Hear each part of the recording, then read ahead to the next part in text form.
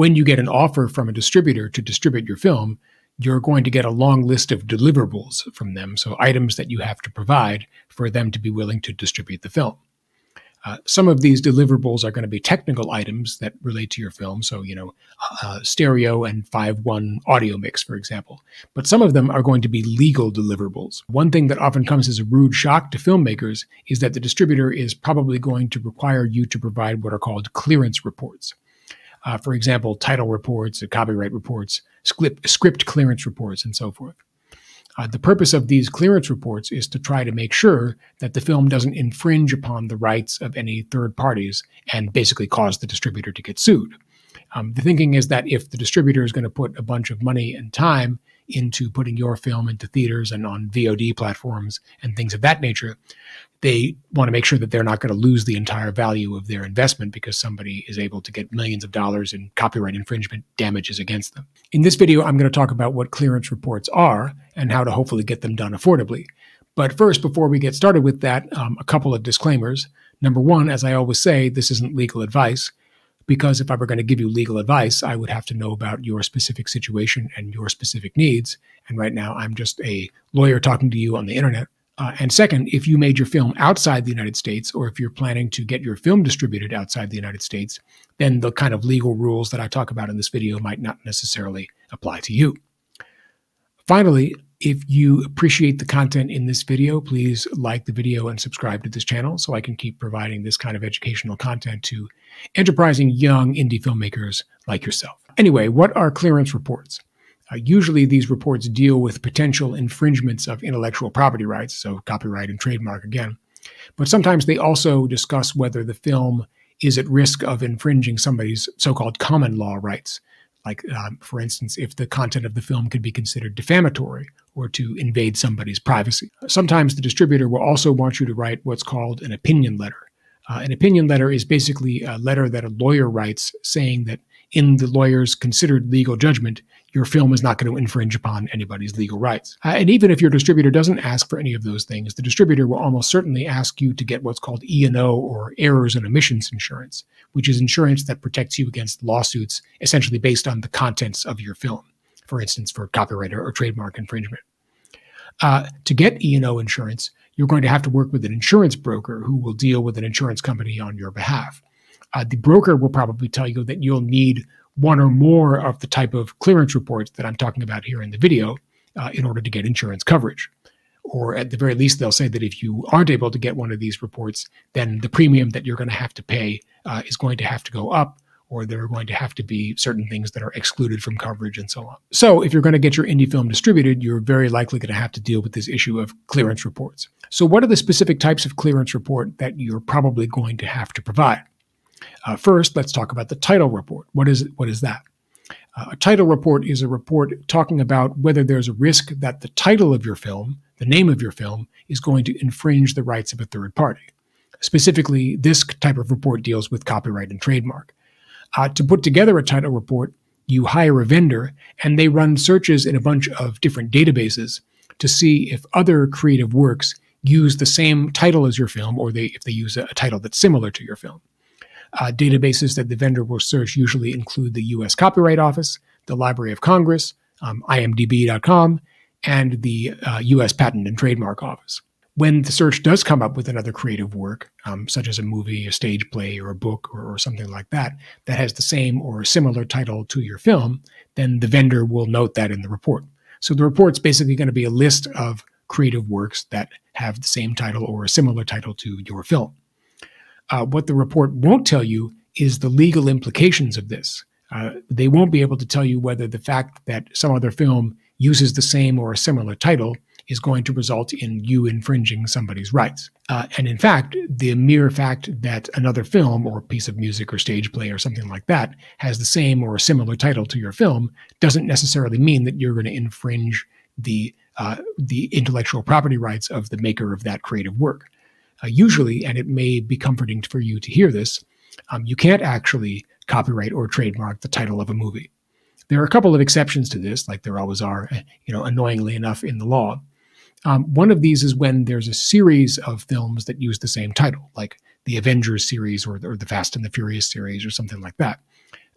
Then, if you're dealing with a series, you may be able to get trademark protection for the title of the series as a whole. Another is when the title of the film has, to use trademark law jargon, acquired secondary meaning. So that means it's become so well known that the general public has come to associate the title of the film with a particular author. Take The Shining, for example. Right? That's a movie that people have come to associate with the director Stanley Kubrick and with the writer of the novel that it's based on, Stephen King. And if someone else went out and used the movie title The Shining, then the average person would be likely to think that they were making a remake of Stanley Kubrick's original Shining. And that kind of situation is where the holder of the famous mark can get a trademark. But anyway, to figure out the legal implications of the title report, that is, whether there's actually any risk of infringing upon somebody else's rights, you'll need to have a lawyer look at the report. Depending on the distributor's requirements, you may be able to just give the title report to the distributor and they'll have their own attorneys look at the report and draw their own conclusions. But some distributors or some insurance brokers won't be satisfied with just getting the title report. They're going to require you to have a lawyer draft what's called a title opinion letter.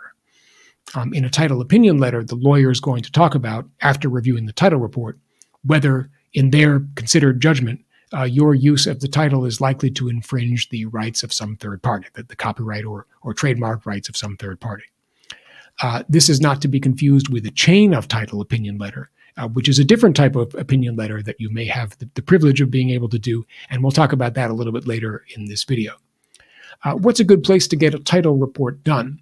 I'm not getting paid to say this at all. They're not sponsoring this video, but the Clearance Lab is a great source of affordable and fast title opinions. I think you can get them within 7 calendar days from the Clearance Lab, and perhaps you can get them even more quickly if you pay like an expedited processing fee.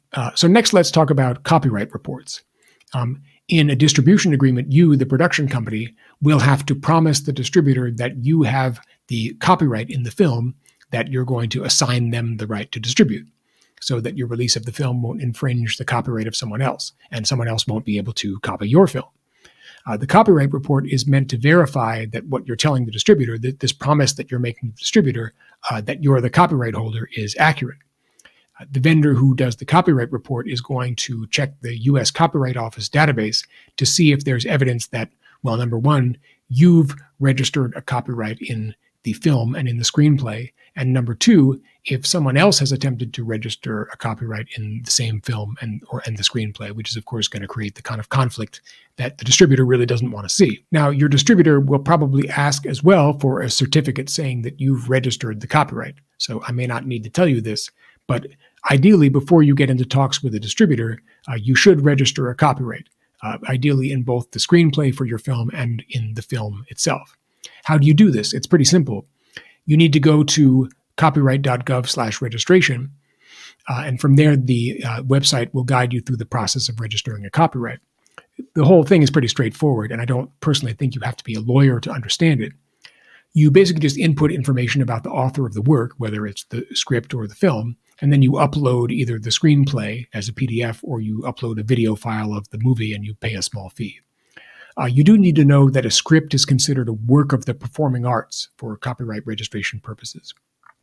A feature film falls into the category of motion picture / audiovisual work. You'll need to put this information in on the U.S. Copyright Office website. Unless the Copyright Office has any sort of issues with your application, you should expect within about a month's time to get a certificate back from the Copyright Office saying that you are now the proud owner of a registered copyright in your film. Anyway, the copyright report that your distributor asks for is meant to make sure that your copyright is properly registered, that you've gone through this process, in other words, that I just talked about, and that no one else is claiming to be the author of the same screenplay or film. You can also get a copyright report done through the Clearance Lab pretty quickly and affordably again. Number 3, the script clearance report. In a script clearance report, the vendor you hire to do it is going to read your script, usually charging some amount per page, to decide whether there's a risk that the material in the script is going to violate somebody's copyright or trademark, or their common law rights, again, defamation, invasion of privacy, things of that nature. If your film is a documentary, and the narrator, let's say they suggest that somebody is a murderer or a child abuser, like somebody who's discussed in the film, let's say it's like a true crime type of documentary, the vendor will probably look at that in the script and say that it creates a potential risk of defamation. Defamation means a false statement about somebody that is harmful to their reputation. In other words, in this example, the person who gets called a murderer or a child abuser in the documentary might sue the production company or the distributor for defamation, saying that the suggestion that they've committed these crimes is harmful to their reputation and is false. Again, the clearance report, like the title report and the other reports that we've talked about, doesn't draw any actual legal conclusions about whether your film will or will not violate somebody's rights. Just like with the title and copyright reports, a lawyer is going to have to look at the report if you want a comprehensive understanding of the risks that you're facing. What's the best time to get a clearance report done? Many indie filmmakers are not aware of this, but it's actually before you start shooting the film. The reason is that if you wait until after the film has been shot and edited to get the report done, and the report identifies a significant legal risk in the script, it may end up being expensive or harmful to the quality of your film to have to either, reshoot a couple of scenes, which is disastrous from an indie film perspective, or to creatively try to edit around the line that the report has identified as potentially offending. Now, you may not be able to fit a script clearance report into your production budget. I mean, many indie films, they can barely afford to just shoot the film. They don't have a lot of, discretionary funds left to do this kind of thing. In that case, you may just have to try to deal with this, and hope for the best at the point where you're looking for distribution and E&O insurance. But I just want to make sure you're aware that this may come up so that you can make an informed decision early on in the process. Finally, you might also be required by the distributor or the insurer to produce a script clearance opinion letter from an attorney who's going to think about the legal implications of the potential issues that are identified in the script clearance report. I know the number of reports and letters that you have to produce to get your film distributed can seem kind of ridiculous. And in some cases it is, but it's better that you be informed about this than to be shocked by this, huge deliverable list that you have to provide to the distributor. Finally, we'll talk about what's called a chain of title report. Sometimes this is also presented as a chain of title affidavit or declaration, where you or your attorney declare under penalty of perjury that the contents of the documents are correct. In this type of report, the author, who's usually an attorney, confirms that you, the production company, have the rights necessary to allow you to give the distributor the ability to distribute it. In other words, that all of the rights that you need to make and release this film have been assigned to you by the various people who participated in making it. For example, the screenwriter has assigned you, the production company, the right to use their script to make the movie. The cast members have all signed agreements saying that you have the right to use the footage that you shot of them. The composer who did your music has assigned you the right to use the music in your film, and so on. The report is going to list or summarize all of the agreements that assign the production company the rights necessary to make the film. Usually you have to give copies of all of these contracts to your distributor as well, so that they can make their own, independent determination about whether the chain of title to the film is clear. Again, the goal of this is to minimize the distributor's risk of liability. The distributor needs to be certain that the writer of the film is not going to be able to come back and claim that they didn't have the right to use their screenplay to make the film, or that people who are interviewed in the film, let's say that it's a documentary, for instance, are not going to be able to come back and say, hey, I never gave you the right to use the interview footage of me in the film. If it turns out that you don't have one or more of the contracts that you need, say, for example, that you forgot to have one of your supporting actors sign a contract, that's not necessarily the end of the world. Usually the people who worked on your film are going to want to make sure that they can see their work up on the big screen, and they're going to understand that they need to help you get the film distributed if they want to make that happen. So I hope that you found this discussion of the clearance reports that you may need to get your indie film distributed helpful, and thank you for watching.